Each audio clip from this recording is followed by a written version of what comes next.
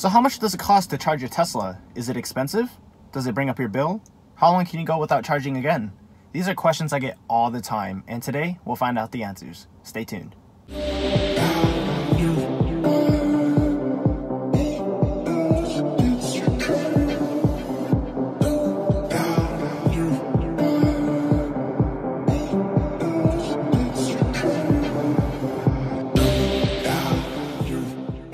What's poppin', what's Gucci guys? Welcome back to the channel. In today's video, we're going to be finding out exactly how much I'm paying to charge my 2020 Tesla Model 3 Standard Range Plus. And if you enjoy these Tesla videos, make sure to smash that like button down below so that viewers like you can find out the answers to these common questions. So I've got to tell you guys from the start, driving, operating, and charging a Tesla is significantly cheaper than driving and filling up gas in a traditional ICE vehicle. Before I made the switch to my 2020 Model 3, I was driving a 2014 BMW M235i, in which I'd be spending $200 to $250 every single month just in gas.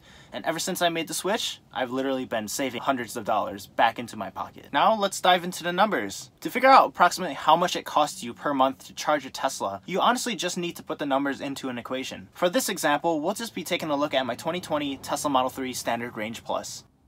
So for a little bit of background, my 2020 Tesla Model 3 contains about a 56 kilowatt hour battery pack. When charged to 100%, it contains about 250 miles of range. In order for you to calculate how much it will cost you to charge your Tesla, you first have to approximate how many miles you typically drive on a given month. Once you have that number down, multiply it by the battery pack of the car, in which this case is 56 kilowatt hours.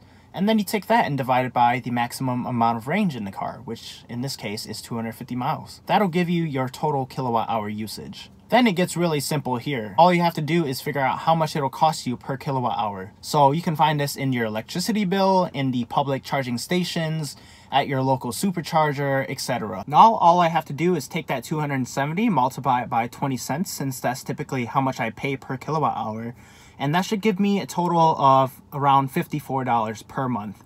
And that's the total amount of money that I would be spending for charging. One thing that I did want to disclaim to you guys is that I primarily do charge at work, and there's a reason for that. So currently I live with two different housemates at the moment, and our electricity bill is not optimized for electric vehicles, just due to all fairness. So the difference between charging at work and charging at home is about a 6 cents difference.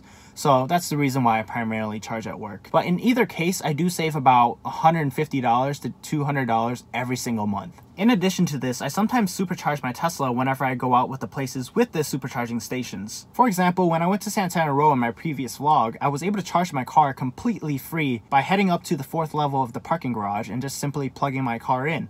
And this was because I had some supercharging miles that I received through referrals. Sure, it's not every day that I receive free supercharging, but it's just a little added bonus for whenever I do visit the places with the supercharging stations. If you want 1,000 free supercharging miles, make sure to click the link below in the description before you order your Tesla. Well guys, now you have the secret formula to calculating how much it'll cost you to charge a Tesla. So tell me, do you own a Tesla? If so, how much are you saving by switching to fully electric?